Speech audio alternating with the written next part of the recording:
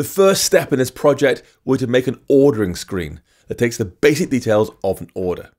How many cupcakes they want, what kind of cupcakes they want, and if they have any special customizations. Now, before we get into the UI, we're going to start by defining our data model. Previously, we were mixing structs and classes to get the right result, but here we'll have a different solution. We'll have a single class that stores all our data, and they passed from screen to screen in our project. This means all the screens in our app share the same data, which will work really well, as you'll see. For now, this class won't need that many properties. We're going to have a type of cakes plus a static array of all possible options. We'll have how many cakes the user wants to order. We'll have whether you want to make special requests, which will show or hide extra options in our UI. We'll have, do they want to have extra frosting on their cakes? And if they want to have extra sprinkles on their cakes. You know, some extra things they can customize based on their desire for the cupcakes. Each of these have to update the UI when they're changed. So we've got to make sure this whole class uses the observable macro. So make a new Swift file, press Command N, choose Swift file, and call this thing order.swift. And then we'll say inside here there is an observable class called order. And inside there, first we'll have our various types of cupcake. I'll say static let types be an array of vanilla and strawberry and chocolate and rainbow. Then we'll have the storage for the current order. We'll say type is 0 by default, so vanilla. Then quantity, that'll be 3 by default, sensible default there, I think. Then var special request enabled is false. And then we'll do extra frosting. Frosting is false. And then add sprinkles is false. And we can now make a basic instance of that in our content view that will store all the active order. So we're in content view. I'm going to say here, at state, private var order is a new order instance.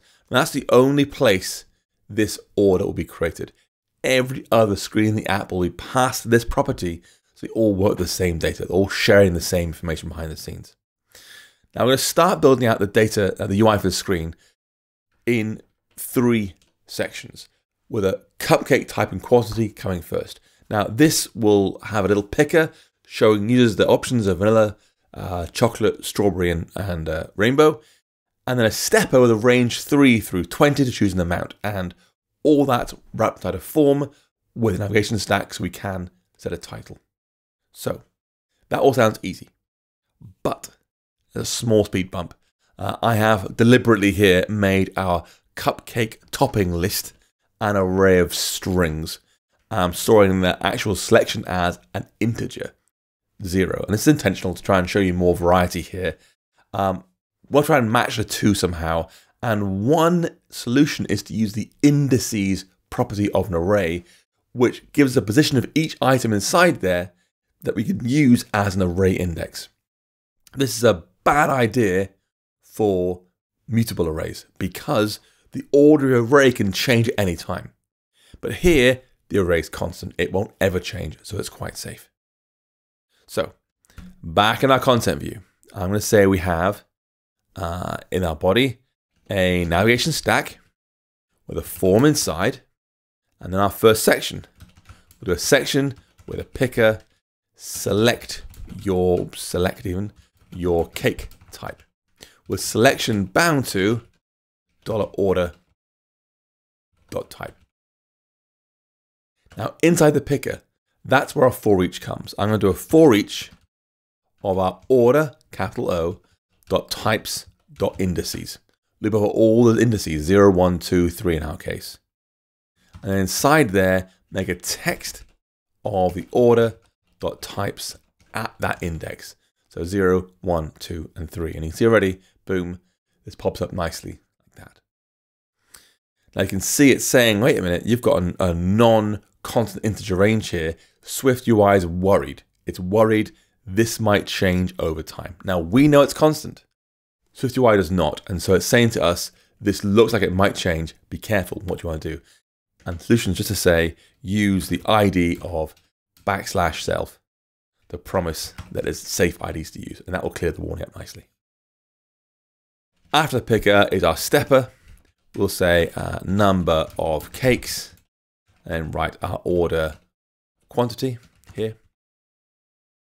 And the value for that we bound to $order.quantity in the range, like I said, of 3 through 20. Enough cupcakes for anyone, surely. And finally, add a title to our form here. Navigation title of Cupcake Corner. Okay, looking nice already. The second section of our form will hold 3 toggle switches bound to special request enabled, extra frosting, and add sprinkles respectively. However, the second and third of those, extra frosting, add sprinkles, should only be visible when the first one, the special request option, is enabled. We'll wrap those in a condition. So we'll say there's a second section here with a toggle inside saying any special requests, like that. Is on is bound to $order special request enabled .animation to animate the change smoothly if possible. And now inside there I'll say if our order does have special request enabled, then we'll do a toggle for add extra frosting. For I can't spell frosting for some reason. Frosting is on bound to $order extra frosting, and then below that will be toggle add extra sprinkles. With is on bound to $order add sprinkles. And I'm going to go ahead and try it out. Press just Command R and run the app back, see what you think. All being well, you can see I have just vanilla here nicely. Where's the rest of my form? Nothing at all. Cool. It seems to have lost the plot slightly. Try again. Press Command R again. No, I get one option. Cool. Why do I get one option? SwiftUI. Let's find out. I'll just delete the app. Just in case SwiftUI is playing around. Let's find out. Remove the app.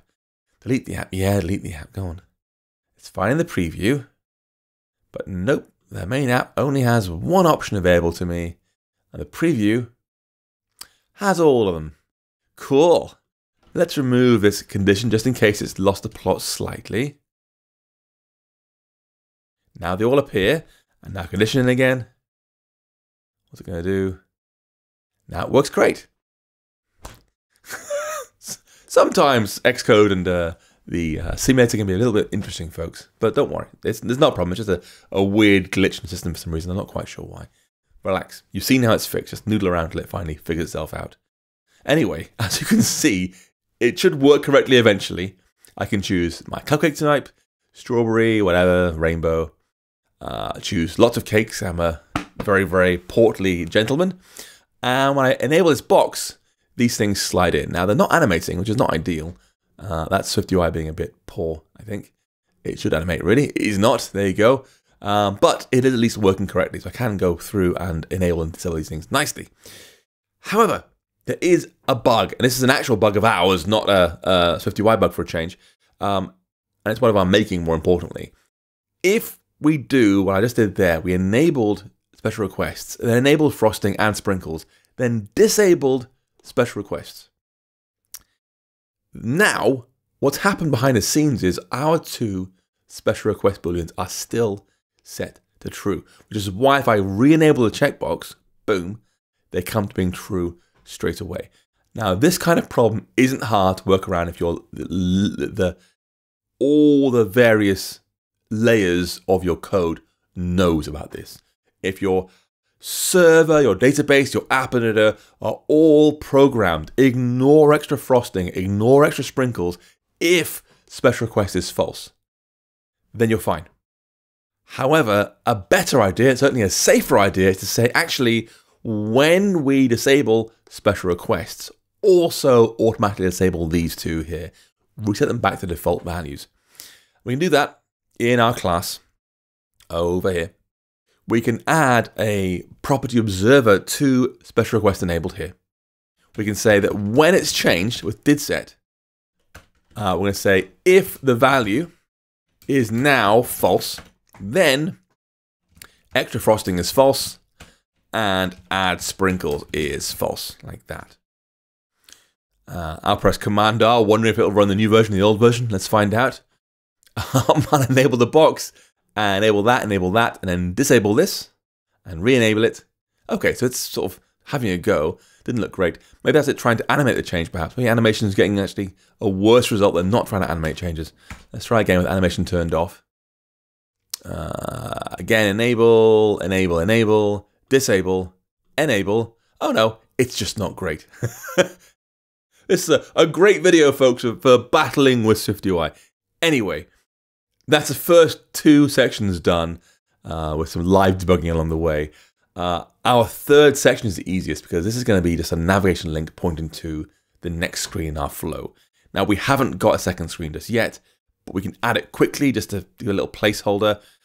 Press Command N on your keyboard, choose SwiftUI View, and call this thing Address View, like that. Want to give this thing an order property so it has an object can watch with data inside. So I'll say var order is an order like that. And then in its body, we've got hello world. Honestly, that's perfectly fine for now. We don't need anything good in there. You will need to pass a value in here though. So I'd say order is just an empty order for previewing purposes. We're going to make that more useful shortly, but for now, it means we can return back to our content view and then add the final section to our form, which is simply a navigation link pointing to that address view, passing in the current order so we can modify it from there. And so we'll add one last section here. We'll say there's a section with a navigation link inside that makes an address view with our current order being passed in. And actually, I'll add here the label directly.